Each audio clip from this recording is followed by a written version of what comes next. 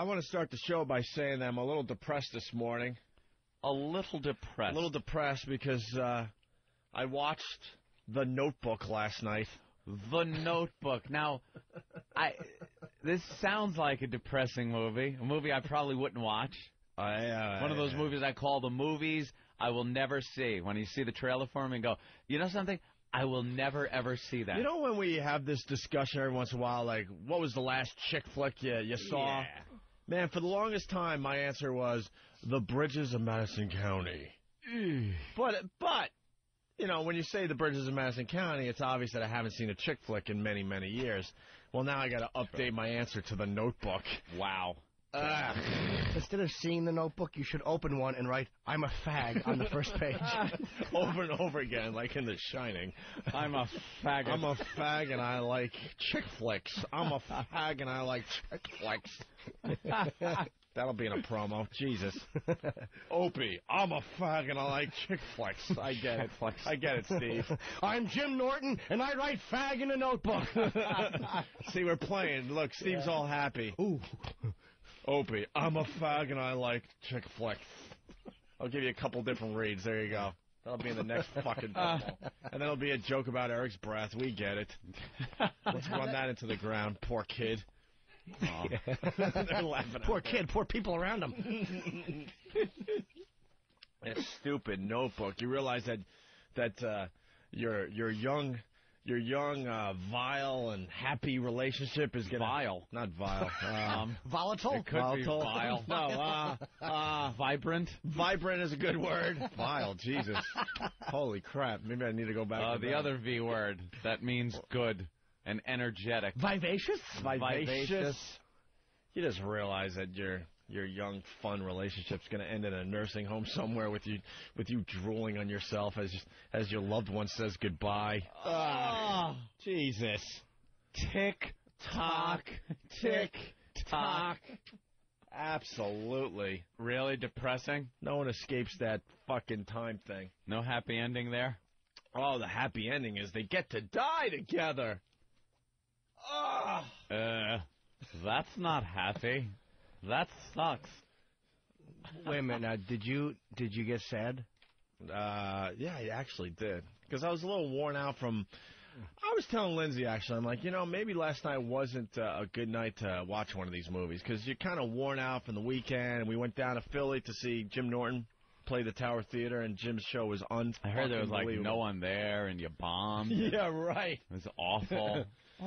He goes, It was practically sold out, and it's a huge theater. It was huge. Colin Quinn killed. Rich Voss killed. Jim Norton killed. Colin have his zipper up this time? Old doddering fool. And so, you're tired from New Year's. You come back to New York. Not many hours sleep there on Saturday night, and it's movie night. Yeah. So, she wanted to see that, so we saw that. It's fine. And I'm like, man, this was just the wrong choice. We should have seen a nice happy comedy. Happy comedy, maybe that Jim Carrey movie. Yeah, because your body's a little too tired to take on such a heavy subject. Because the movie opens with this older lady. She's not even that old, but she's suffering from dementia. And James Garner there is reading a love story to her, and you think it's a book. James Garner? I think it was James. Yeah, James Garner. No, I'm not sure. I know nothing about the movie. Yeah. I'm just trying to get the picture here. So, old James Garner. Ozzy actually saw that and talked about The Notebook. I said. Oh, read it? Yeah. Oh, really? It is brutal. And then, he's reading the book to this oldish lady that's suffering from dementia, right? A really nice love story. And then they go back in time when they're young kids at the carnival and doing the Ferris wheel and all that shit. And then you realize, like, oh, no. This is them, and they don't know each other anymore. And he's so in love that he's just hoping that the old Allie comes back to say hi. Oh, boy. And there's Allie going, what happens next in this book? Doesn't have a clue who what he is. happens? This is they shared this entire life together. Not a fucking clue. Oh, that's wonderful. Why bother? Why bother going to the carnival when you're young? We're not going to remember in the end. What happens next? The older gentleman knocks the teeth out of the pants-shitting burden. He picks up a pillow and covers your face. Exactly, then throws a sink through the window and leaves. movie about being young and being in love and virile. Virile. That was the word. Somebody It was virile. Thank you, sir. That's Nick Warman. I knew I was close. I was just missing an R. You said vile, and I said volatile, which was just as bad. Yeah. I missed an R and I. Whatever. I was close enough. He's beating her, and you are blowing her up. According to the word, volatile. You've got to stick a dynamite under her pillow, and Opie's just punching her in the face. So then, it's about being young and being in love, and you think this is just a friend of this lady at the nursing home, and she's all excited, like, well, I got to take a nap, but you tell me what happens next in that story. Yeah, I'll do that. And then you realize, like, 15 minutes in, you're like, oh, no, that's Allie. She's now old. I can't take care of herself. Were they, flashing back to them fucking in a car that went, Auga! Pretty much. Auga! Pretty fucking much. The good old days. Pretty much. Starting up the car. He and his friends beating a Negro for looking at her. And then, like, halfway through the movie, like, they're outside, and he's still reading about their life. Yeah. Because she kept a lot of notes. Of course. And all of a sudden, like, her family comes to visit, like her actual kids and grandkids. Yeah. And James Garner's character introduces these people as his family. Uh-huh. Because she thinks this is just a nice guy. She doesn't realize that this is her old lover. Although every once in a while she gets a glimpse of her. Is there moments of little clarity? A little clarity. Oh, boy.